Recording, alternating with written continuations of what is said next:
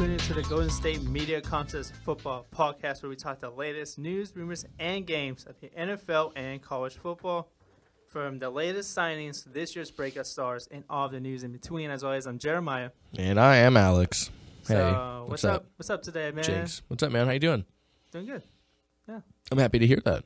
Yeah. Yeah, you see those, speaking of, we were talking about it earlier, as Sacramentians? What? I don't know what's... the residents that live in Sacramentians? I don't know. Sacramentans? I don't know. Maybe. I don't know. I don't know. It's weird how they say it. Sacramentans. I don't know. But yeah. You see those new, as a Kings fan, you see those new Sacramento Kings jerseys? I did. What do you think? You like them? I do like them. I love them. I'm a huge fan of the baby blue and the throwback? The throwback jersey. And the black one, right? The black one, yeah. I like all of them. There's another one called the city one. That's the one that, it just says Sac on the chest instead of Kings. I like that one too. Yeah, well, I mean, I have that shirt actually. Not the jersey, but they had the all the new era stuff, the new like the shirts and everything. Yeah. And there was the ones that Kings and had the crown, but there's ones that Sac, and I have that one. My brother gave it to me. It was like, I like it, especially with the new logo, the new arena, kind of like a new era. So yeah, I like it. And, new era from new era. New era from new era. You like that? I do. You and the company. Yeah. Enough about basketball. This isn't the basketball show. We have some college news for you today with Art Briles, as we talked about in our last episode. Yeah. We have some NFL news from rookie defensive end, third overall pick, Joey Bosa. Yes, and to end the show, we have some news for you fantasy football fans out there. Yeah, that's true. We do. Yeah. Had something in my y'all eye. gonna have to wait and see for that. Yeah, because that's coming last. I'm gonna hype it up. I'm gonna hype up that story so they can stay tuned. Okay, yeah, because it's at the end of the show. So yeah, so I can't tell what's gonna happen with the end of the story. We'll know if you skip too. We always know. Yeah, we always know. We always know. Come on. Let's start the show. Don't skip it. Don't skip it. Don't skip it. Okay. But let's start. Let's start the show. Let's start the show. Okay. So yeah, man. So you want to introduce this news, or you want me to do it? You go ahead. You go ahead. Okay. You go ahead. Okay, but yeah. Okay. Starting off today's show. Yeah. Apparently, a group of donors for Baylor University are pushing. And part of the Board of Regents. Yeah. Thank you for clarifying that. You're welcome. Are pushing for former head coach Art Briles to come back, serve a 1-year suspension, and coach in 2017. That is ridiculous. Yeah, it is like something hard to fathom. It's just I can't believe they actually entertained this idea. Especially what happened during his tenure there. Yeah. I don't want to get back. I don't want to get far into that.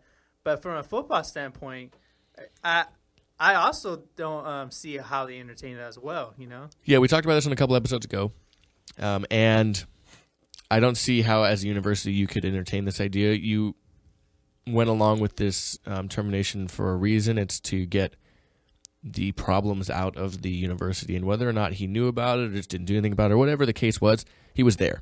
Yeah. And the main thing is they want those faces gone. And no matter how good you are at something, like I said, I've always said, O.J. Simpson was a great football player. Yeah, but apparently wasn't a great person. No. You can be a very good head coach, and who knows? And people don't remember O.J. as a football player. Not anymore. Nah.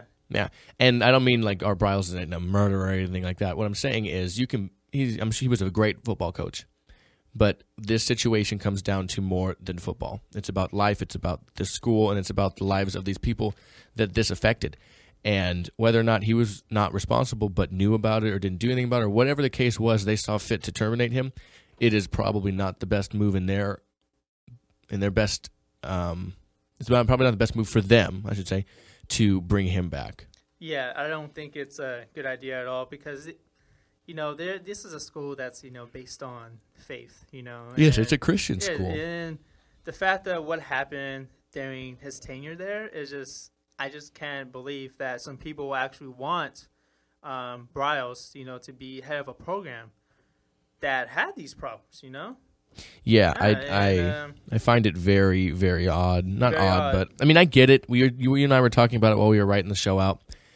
Boosters, they have a lot of influence. Their influence is big, and their intentions are for the sport to succeed. They make money when the sport does well, and they know he wins games. Exactly. So it makes sense for them to want to do this. I personally do not see it as the right idea at all. You know, you have a lot of boosters. You know, you've had boosters in the past. The whole USC issue throughout the 2006 I think season was what they got their penalties for, and Reggie Bush's Heisman taken away.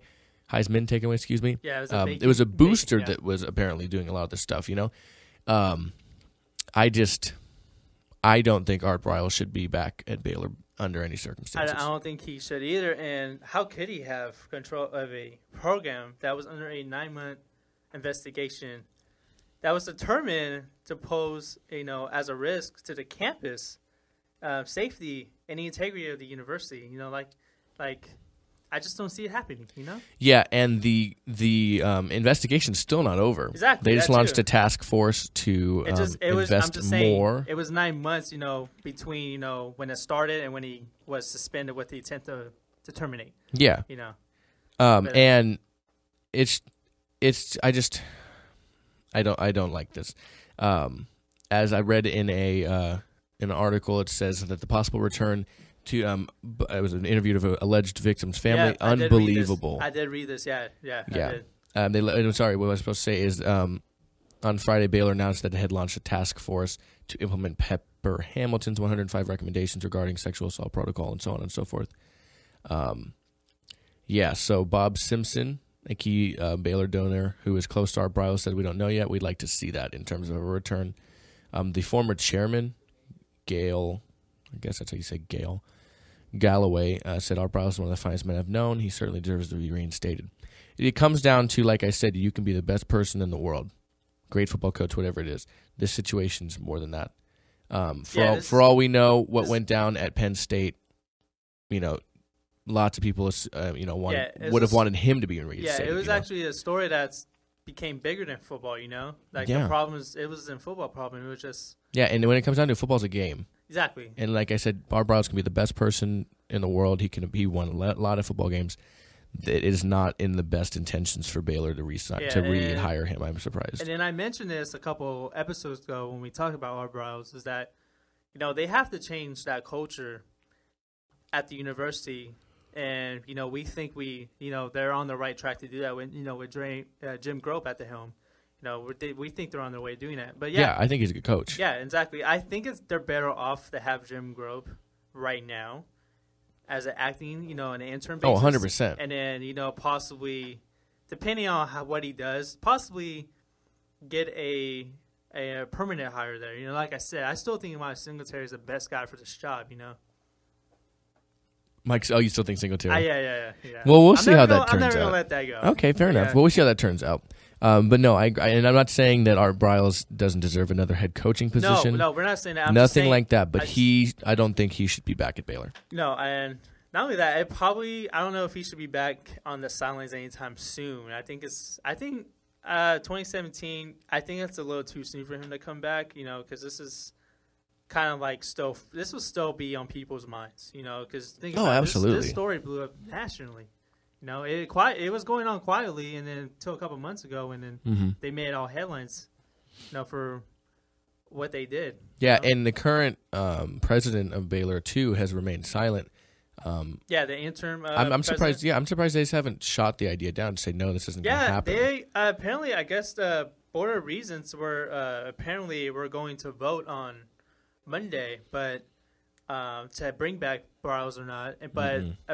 But from what I've read other sources, that there was no vote taken on Briles' appointment, and there's no confirmation that a meeting will take place, regarding his appointment. So we don't know what's going on with that school, and we don't know what's going on with the program as of right now. So it pretty much seems like it's all over the place. Yeah, I mean these people they're adults. They're fully grown adults. So they know what this action is going to bring. Yeah, they know what they do this, what's going to happen. Yeah, it's going to cause a media firestorm. We got to think about what state they're in. Remember, this is Texas, where football is like king over there. Remember. Mm-hmm. So these donors, they do play a lot of influence. They're still smart enough to know what's going to happen. Exactly. If they do it. They know what's going to happen. But it's like it's to a point where it's like the football becomes bigger than the university.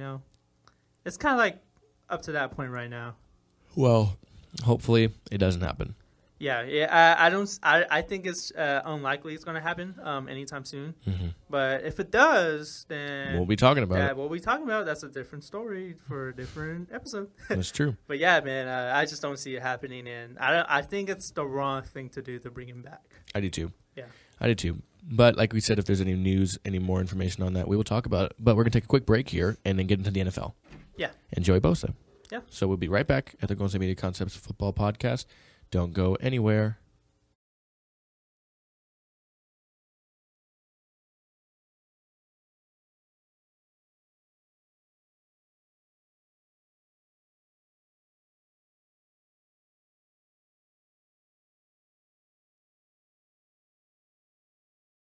Tired of searching the vast jungle of podcasts? Now listen close and hear this out.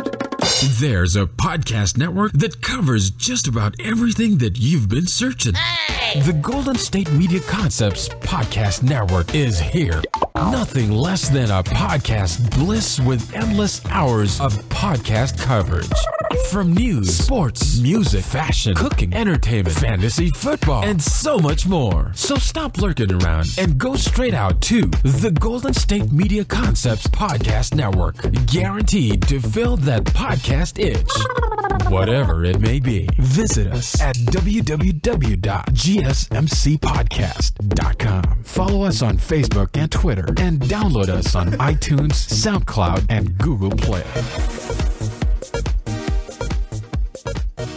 Welcome back to the Golden State Media Concepts Football Podcast, and for next on the discussion is Joey Bosa. It looks like he's having an old-fashioned rookie holdout.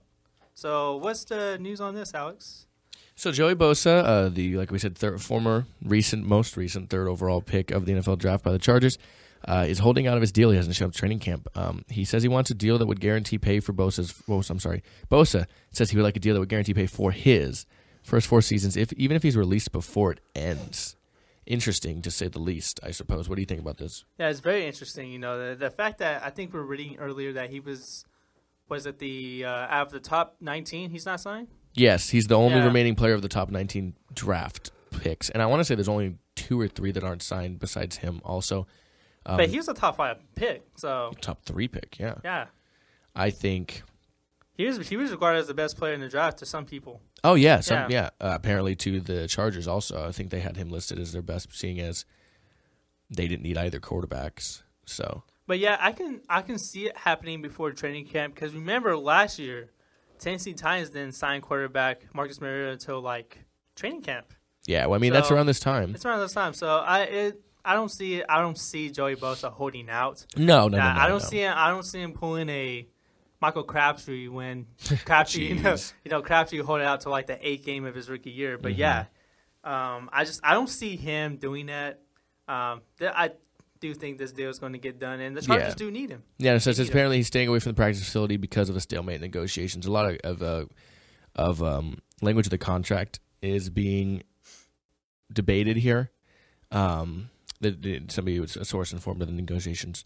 But, I think he kind of needs to be there. I mean, it's tricky, especially around this time, that you want to be. No, you want to be there, especially when you're a first-round pick. You're looked on to be one of the top guys in the. Yeah, they expect you to be one of the top guys in the franchise. Exactly, especially top 3. Yeah. He can't be fined for missing training camp because he's not on a contract, but it's not what you want. He'll make his money, but. Yeah, and then would you say that it was the offset language is what's holding it back? Yes. Yeah. So we were talking about the issues around I'm sorry to cut you off there. The issues centers around offset language, with Bosa's representation pushing for a part or a pack stripped of those terms. So pretty much, they don't want the typical terms of the negotiation contract. They want it to be, like I said, guaranteed money through the first 4 years of his contract. Pretty much.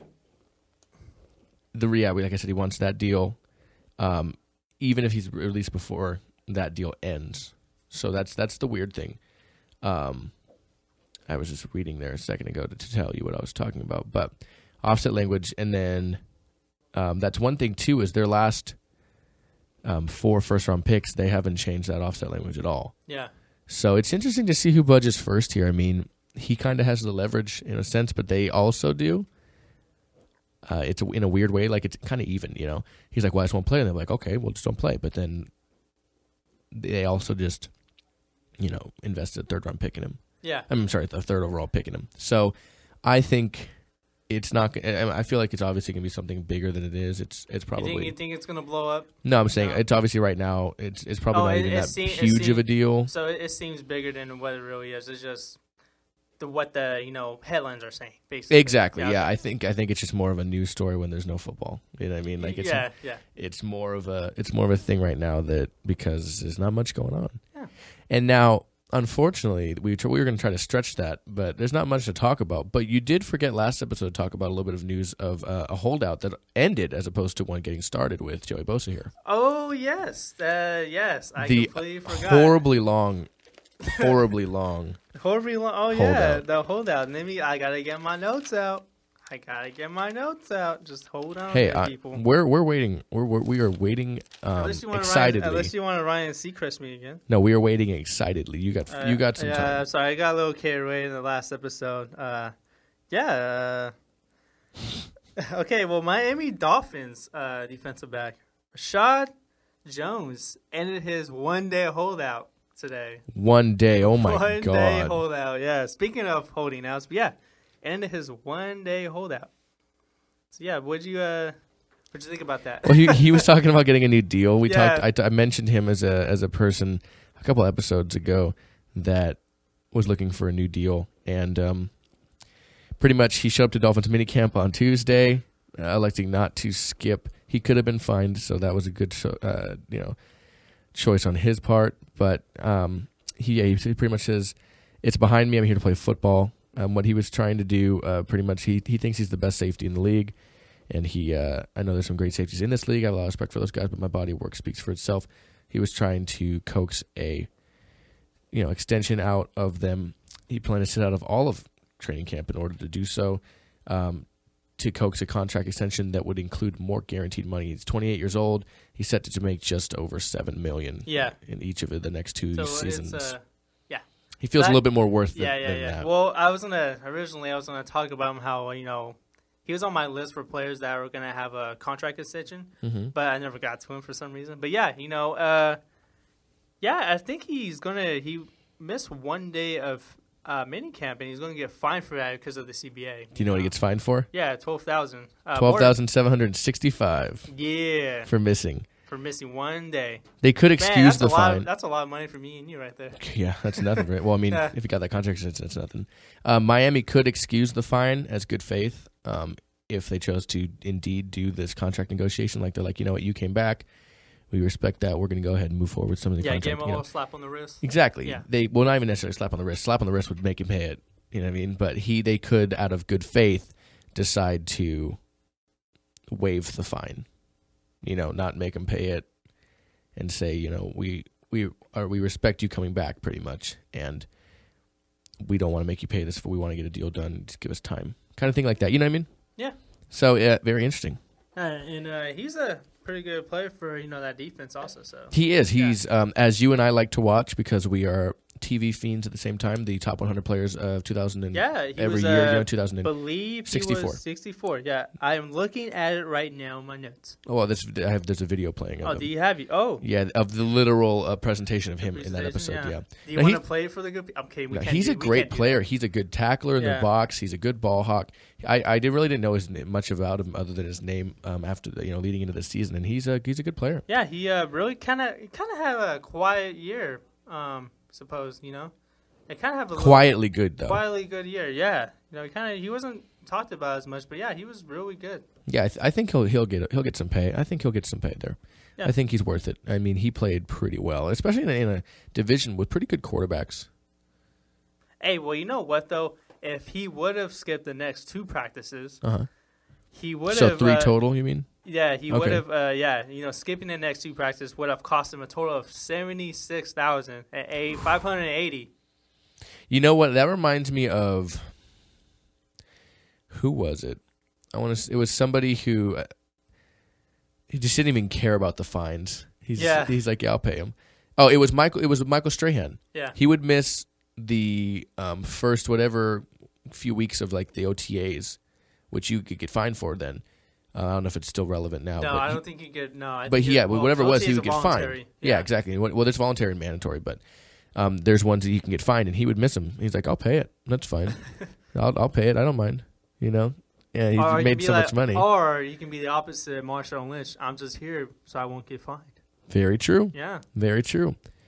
But hey, that scary holdout is now over of one day. One day. Yeah. Can you imagine holding out one day? I can't even imagine holding out for like. If I was making thousands of dollars, no. Like, you know how I said earlier about Michael Crabtree? Yeah. I still can't believe he hold out. I still can't believe. Yeah, I can't believe he did that long. I can't believe it that long, man. The weird lives of NFL players. Man, okay. Well, on that note, we're going to take one more quick break here, and we are going to come back with that news on DraftKings and FanDuel. You weren't supposed to tell them that, but well. Well, you're right. You weren't supposed to say it was supposed to be DraftKings and FanDuel. See, now they're not going to listen. It's not going to be DraftKings and FanDuel. We will see you guys in a second. Don't go anywhere, and we will have some not news on those things. Be right back. Yeah.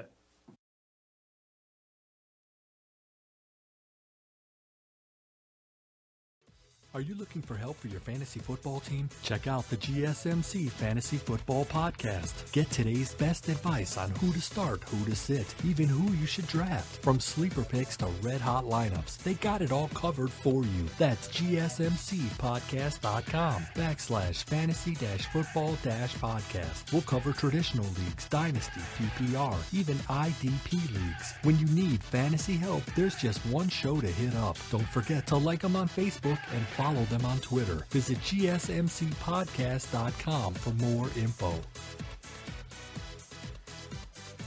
And we're back with some news we've never talked about ever before on this show, and you don't know it's going to come, so it's going to be super important and surprising. Jeremiah? All right. Okay. All right. All right. Thank you for staying, guys. Yeah. Remember, we hyped this news up a whole episode, and you won't be disappointed. Well, for your fantasy football fans out there, the possibility of a merger between DraftKings and FanDuel could become a reality. So, apparently Bloomberg has reported that the merger talks have been going on for some time, but a deal could still fall apart. But the fact that these two companies can merge, it's huge news, especially with we know what's going on between these two companies, facing, legal battles. But I'm not going to get into all that. But yeah, man, what do you think of this news? Do you think it's good for that these two companies are going to merge? I'm not one. I don't really enjoy playing the. I don't really enjoy the one day. Oh, you don't do it. Fantasy stuff. I don't really either. I played that. I don't love it. I like the whole season kind of deal. I like the commitment. Yeah, I like having a team and going through it and really like you're almost doing a team yourself. So I personally not much of a player of the one day fantasy teams, but that being said, I think it's smart for them to maybe join one another because they're practically the same thing. Yeah, they offer the same product. Yeah, and it's very similar style and layout. So I think it's not a bad idea between the two of them. Yeah, I think it's smart and understandable why they're doing it. Because these two companies, they offer the same product, but what's another achievement they want to do is they want to make fantasy sports legal in all 50 states, and I think them two merging is a step forward to that, and it's I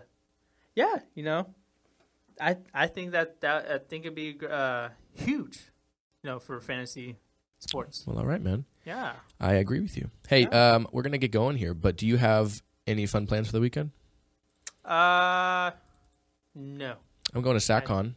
Oh, are you? Yeah, for those of you on Sunday. For those of you who don't know, if you're familiar with cons like Comic Cons, I'm going to the San Diego Comic Con in July next month, actually. But yes, I am going to SatCon on Sunday. So I'll tell you guys all about that on. Tell us about that on Monday, man. I'll tell you guys all about it on Monday. Well, it's only like 5 days from the next show, so I'm pretty sure something will happen between now and then. Yeah, exactly. Well, we'll see you guys on Monday. Yeah, we're going to see you guys next week. Like as always, you can find us on Golden State Media Concepts Football Podcast on Facebook. You can find us on GSMC_football on Twitter and Instagram.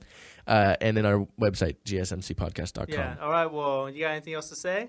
I don't have anything else to say. It's right. the last show of the week, so you have something to say? Oh, yeah. Catch you on the flippity flip. I'll catch you cats on the flippity flip. Have a good, safe weekend, everybody.